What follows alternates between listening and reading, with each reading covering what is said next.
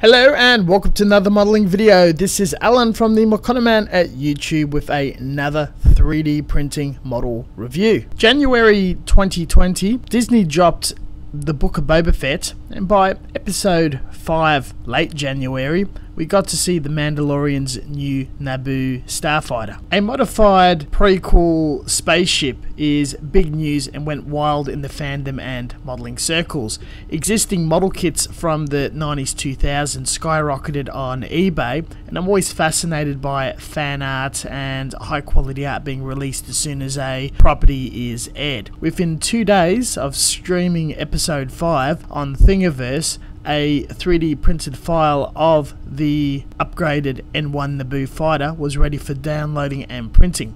With a bit of free time, I made short work in scaling it to fit the Bandai small vehicle series, making it vertical with minimal supports, and printed it out in resin for me and my friends. The Anycubic platform is pretty powerful, and it's styled for the Mono X as it's the only resin printer I have.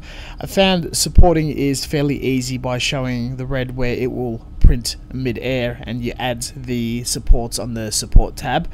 There's a lot of views of finding out that if it's going to successfully print or not in a showcase, plus making hollow and calculating how much resin is produced. Following all of this, it's fairly easy to do on your first go.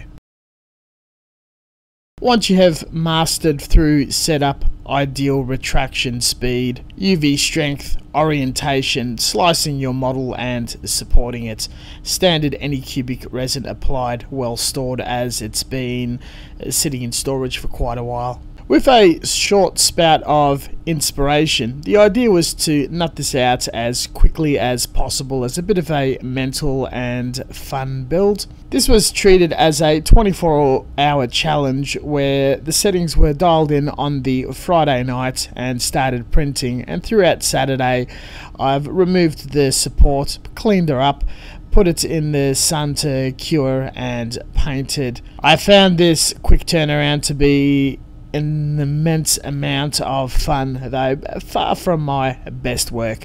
I would love to take this opportunity to use a lot of video footage in showing the step-by-step process of producing a 3D print via a domestic large resin printer and some of the tools and bits and pieces I like. Print time of 6 hours and 10 grams per Starfighter. After the big expense of a printer, the prints are inexpensive. I didn't opt for a cure tank wash setup and would rather clean my resin in a pot with 2 doses of alcohol and leave in the sun for slow curing, or use a small UV light for tiny models. In this case, I put it in direct sunlight for approximately 4 hours. I normally do wash my models in resin depending on the level of detail and panels. It was very small and lack detail. I'd rather it be smooth for a metallic paint job and left excess resin on it to be cured under the sun.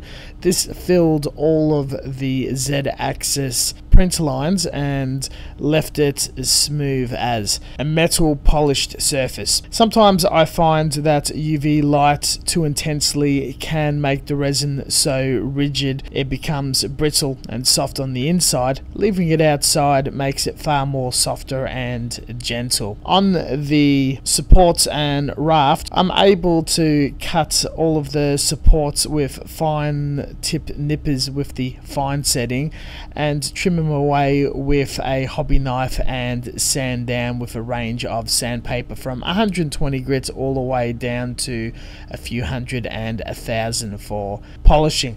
This model came out really well and no filling or putting work was required, though due to excess force I accidentally snapped off one of the engines, which superglued back on very easily. The beautiful part and aspect of this resin is it snaps in a way where it leaves a memory and a unique crack pattern that snaps straight back together with a bit of superglue. Resin breakage repair is far easier than any other material. There's really very little to be said about painting. I did cut a lot of corners, though with the help of an airbrush I probably spent a lot less than 2 hours in all aspects of the finish.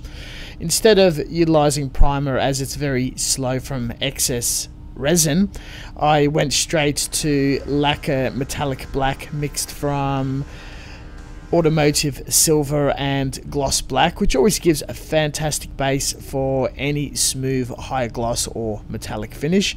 Moving straight on to Gaia Notes bright silver shaded on the top half for that reflective chrome finish, and gunmetal underneath.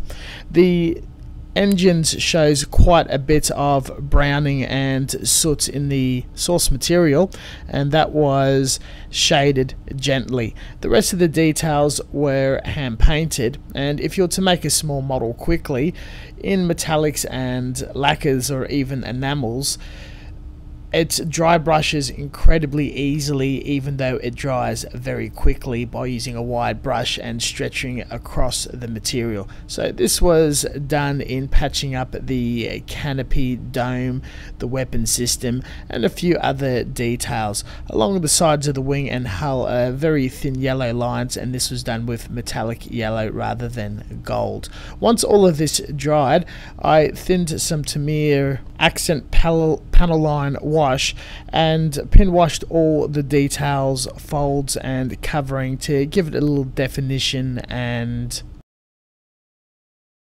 classic Star Wars weathered look. Kudos and mad respects to the original draftsman that's put out this 3D file.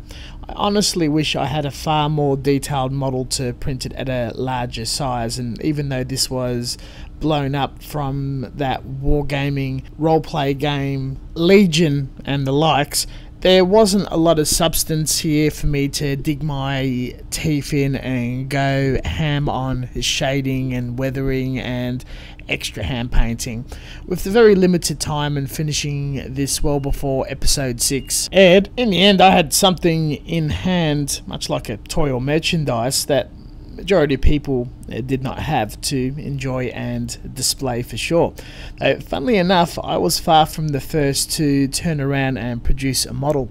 Looking at the original listing on Thingiverse, 4 others had a model produced via a filament machine and hand painted, displayed online before this even hit my 3D printer. Sharing this build on social media was greeted with shock and amusement with how quickly models definitely get turned over, as I was originally fascinated with fan art at the start of this video.